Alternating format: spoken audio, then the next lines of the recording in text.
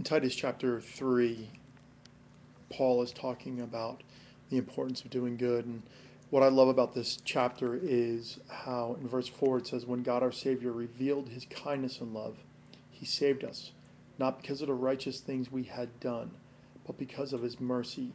He washed away our sins, giving us a new birth and new life through the Holy Spirit."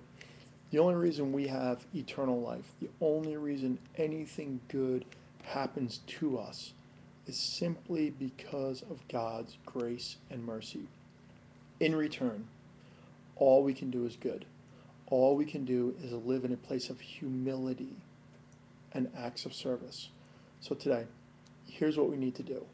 We need to meditate on the mercy and compassion of God, that there's nothing that I have done to deserve life. And the only thing I can do in return is to live in a place of humility and help everyone around me. Have a great day.